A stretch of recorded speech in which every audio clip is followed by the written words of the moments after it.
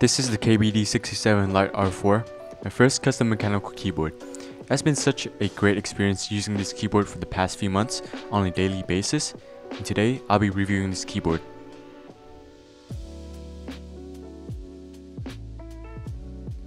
The KBD67 Lite is a 65% layout, not 75%, not 96%. 65% layout is a sweet spot for me. It's not only minimalistic and compact, it also provides all the available functionality you need on a keyboard.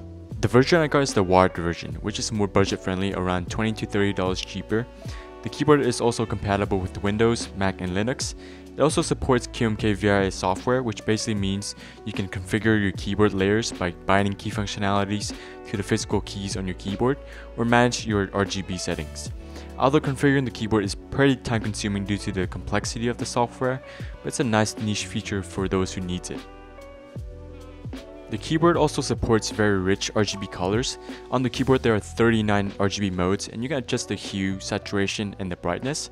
I personally really enjoy the variety of RGB colors, and to be honest, I was very surprised on how smooth and dynamic the RGB is on this keyboard.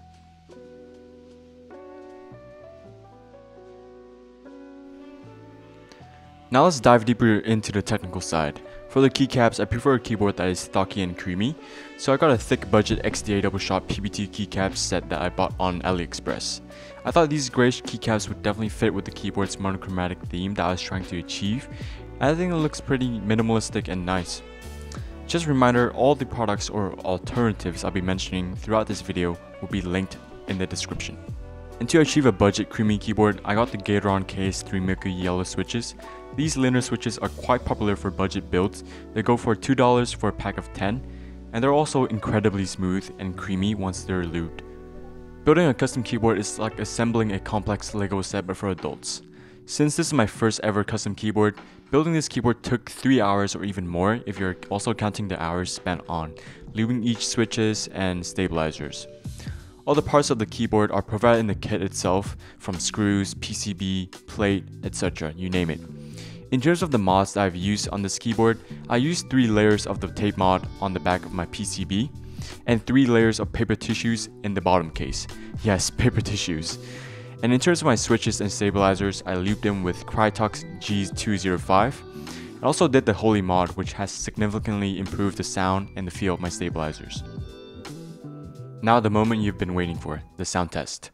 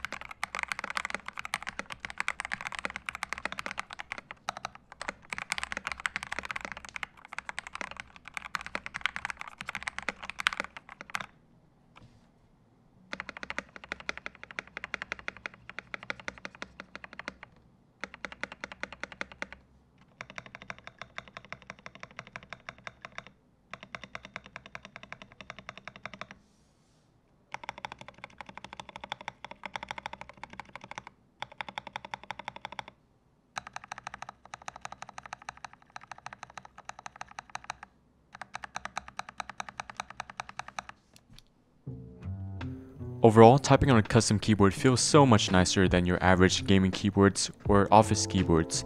Being able to type on a custom keyboard that you customized and built for yourself allows for a whole new typing experience. I also want to mention that this keyboard is definitely not a budget-friendly keyboard, so the final price of my keyboard totals around $140, including keycaps and switches, so it's more of an entry to mid-tier keyboard. I'll recommend the Keycaps keyboards or the KBD67 if you prefer a more budget keyboard. Anyways, thank you for watching.